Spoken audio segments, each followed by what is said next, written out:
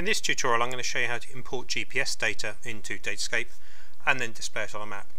So here's our visualization space, and the first thing I'm going to do is I'm going to add a panel, which is where I'm going to place my map, and the panel appears on the screen. If I select the panel from the visualization tree, I can then give it a name so it just makes sense when I look at it later on. And what I can then do is set the texture, in this case to OpenStreetMap, and we see OpenStreetMap appears. And then I can use this mini-map to actually zoom into the area that I want to visualize. Now I know the data in this case is based around Birmingham, so I'm just going to zoom the map in onto the centre of Birmingham. And you'll see the main screen map is updating as I go.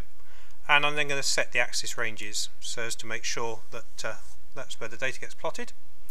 A couple of other things, I'm going to force the or turn off auto scaling, so as to make sure that when I bring the data in, it doesn't change the axes ranges. And I'm actually then just going to switch off the various map axes because we don't really need them. Next, to bring my data in, I'm going to ask to add a new data set. I'm going to choose the file reader, then going to browse for my data set. We're going to pick up this file here in CSV called cycling data. And here I get a preview of what the data is. Looks like my ID I probably don't really need, so I'll just remove that, but I'll bring the rest of the fields in and import the data. 596 records. It's then telling me actually it's got a partial match, it's got another geospatial mapping, so that's probably also got latitude and longitude, so I could use that, but in this case now I want to create my own, so I'm going to click on New. It then gives me an option of a couple of different mapping templates, and I'm going to use the geospatial mapping template. Click on that. And what it's actually done is it's actually taken the fields from the data and it's immediately tried to slot them in sensibly against the different mapping parameters. So it's actually already set longitude against longitude, latitude against latitude. If I wanted to change any of those, all I do is I just pick one of these up and I just drag it onto the relevant field. Initially I don't want to use the y-axis, so I'm just going to set that to 0. I'm happy to show things as red spheres to start with. So in that case I can just click on plot, and now if I zoom across to my map, I can actually see there is all my data. So if I want to actually make use of the vertical dimension now, then we've got altitude actually here, so we can actually show a proper geospatial plot.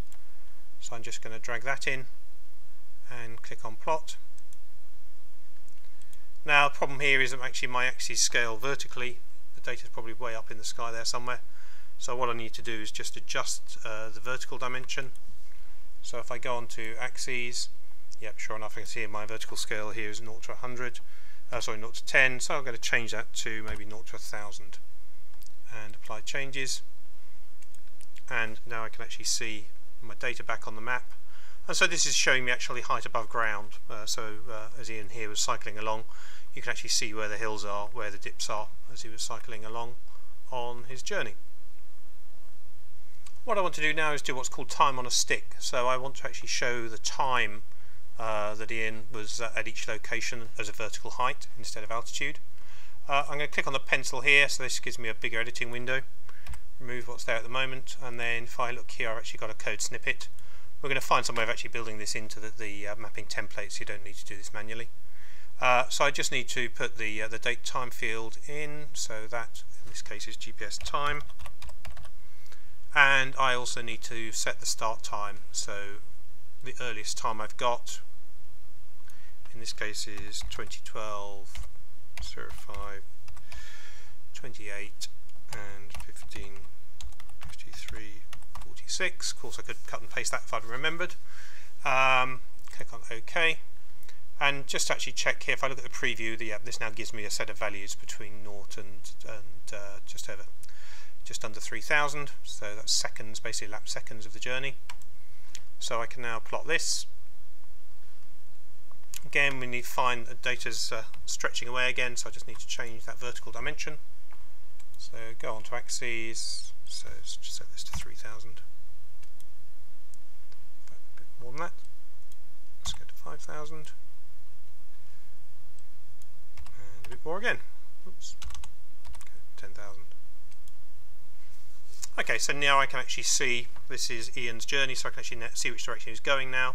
So he started actually down here at the offices and roughly followed, I think, the canal route out, and then headed out across the park, heading in the direction of Lichfield. One problem though here is I can't easily follow Ian's track along the ground. So what I'm going to do is I'm going to slightly change the display. So pick up the mapping. So what I'm going to do is I'm going to take this little algorithm here, and I'm actually going to change back to 0 to anchor. But I'm going to now use what's called a bar chart cylinder. So I've got or in fact I'll use bar chart cube here, and I'm going to change just the size in the y-axis. So basically I'm going to stretch this cube to the right length, and I'm just going to adjust it by 100 so as to give me a reasonable set of values. So yeah, that's going to give me values up to 28, and tell it to plot. So we can see this gives us a far easier to read set of data, and it also highlights some interesting things. Like here we can see there's actually a loss of signal as you went through the forest inside the park. Just to finish off, I might just want to put some labels against each of these items. So all I need to do is go down to here, and if you want to say height, and what his altitude was at, and what time was, and plot that again. And now as I hover over each of these, I can actually see his height at each of the timestamps.